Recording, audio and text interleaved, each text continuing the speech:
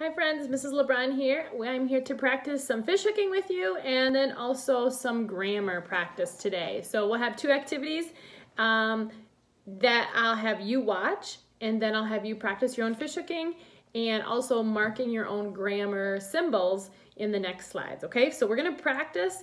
You can either watch or you can do it with me, but here is my word. So if you're writing it, if you're gonna do it with me, then write that on your board. If not, then watch how I go ahead and fish hook. Remember, we're always starting at the end of the word, and you have to ask yourself some questions. Is this a vowel? Nope. Is this a vowel? Yes. What does it get? A dot. Is this a vowel? Nope. Is this a vowel? Yes. What does it get? A dot. Is this a vowel? Nope. Is this a vowel? Yes. What does it get? A dot. Is this a vowel? No. All right, now we've marked all our vowels. We have to go back to the end of the word until we see a dot, and then we stop, and we want to fish hook the consonant in front. Grab that consonant in front. Go to the next vowel, grab the consonant in front and make a fish hook. Go to the next vowel, grab the consonant in front, make your fish hook, okay? How many fish hooks do you have? 3. How many lines do you need? 3. How many syllables is this word? 3. Okay.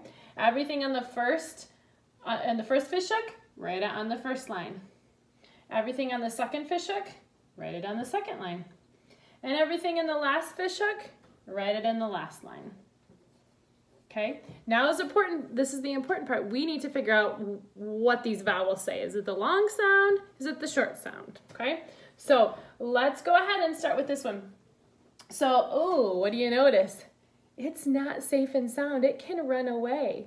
So this is an open syllable. That is going to shout its name and be a namer, or we also call it the long sound of the vowel. It's going to say oh, so it's going to say k, o, ko. Well, look at this one is the same. That o's going to run away too. That's an open syllable. It's going to shout its name oh, k, o, ko. Take a look at the last one though. This vowel, that's protected. It's not going to run away, so it's going to say its sound. It's the short sound. So that's a closed syllable, okay? It's important to mark your symbols for your syllables, okay? Let's go ahead and read it. This is the most important part of fish hooking, is to read the word.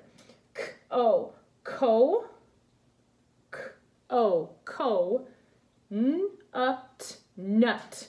Okay, now let's put it together. Co-co-nut, coconut, coconut, coconut. Your word is coconut. You just fish hooked the word coconut. That's a fruit. All right, so we're gonna do one more. This time, if you didn't join me the first time, I would like you to join me this time. So you'll need to get your board and your marker and eraser or a paper and pencil, and let's do it right now. It's called, I'll write your letters, D, O, G, S, L, E, D. Okay? So you have your letters on your board. You're gonna ask yourself the questions. Is this a vowel? No. Is this a vowel? Yes. What does it get? A dot. Is this a vowel? No. Is this a vowel? No. Is this a vowel? No. Is this a vowel? Yes. What does it get? A dot. Is this a vowel? No. Okay, you're going to the end of the word. You're going to stop when you see a dot, okay? This one is a little bit different because we have a blend right here, so you can't just fish hook one letter. You have to fish hook both of them. So if it's a blend, you're going to keep them together, okay? We'll talk more about that later, but some words are like that. Let's go ahead and go to the next dot. Grab the consonant in front. All right. So how many fish hooks do we have? 2. How many syllables? 2. All right. And so everything in the first fish hook, put on the first line. Everything on the second fish hook, put on the second line. Okay. Now let's take a look and see what these vowels say. Is this vowel protected? Yes, it's closed. It's going to say ah. It's going to say its short vowel sound, ah, ah, ah. And what about this vowel? That can't run away either. It's going to say its short sound too. This is a closed syllable as well. So now we have to do all the sounds, okay? D-o-g, d-o-g, dog. I think we know that word. Dog. These are our blends. Sl, sl-e-d, sl-e-d, sled, sled. Now you have to put it together. Dog sled, dog sled. Dog sled is your word. There you go. You just fish hooked the word dog sled. So I'm going to give you two more words to fish hook, and then you can do it on your own. Also, we've been talking about some more grammar rules, and remember, we've been talking about nouns. We had a person noun. We have a place, and we also have things. Now, if those are proper nouns, if they're uppercase or if they're the name of something specific, then they're proper. This is just a symbol for common, okay? So I have a sentence, and I am going to see if we can identify the nouns together.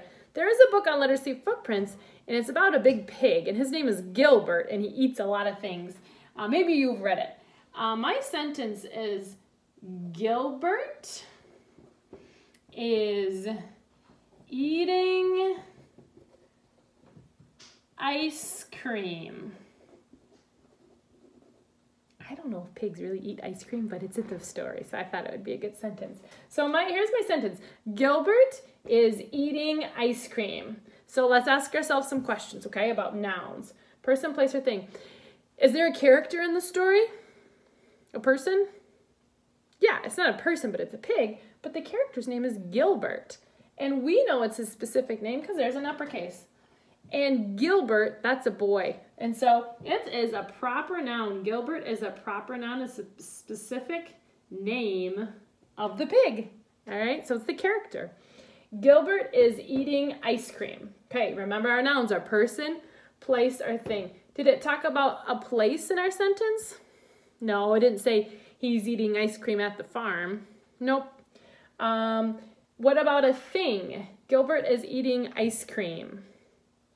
Ice cream is the thing that he's eating. So did it say specific name? Did it say cookies and cream ice cream or a different kind? Nope, it just said ice cream. So that's going to be common thing. Oh boy, boys and girls, I made a mistake. I made the symbol for thing up here. Mrs. LeBron. It should be a person symbol, silly. I'm sorry about that, friends. I'm glad I caught it. All right, it's good to go back and check your work. That way you know what you're doing. Gilbert is eating ice cream. This was our common thing noun, okay? So ice cream is our thing. All right, I have a couple more sentences, and I took pictures from the stories, so you can read those, identify the nouns, person, place, or thing, common and proper. All right, double check your work so you don't accidentally make a mistake. All right, happy reading.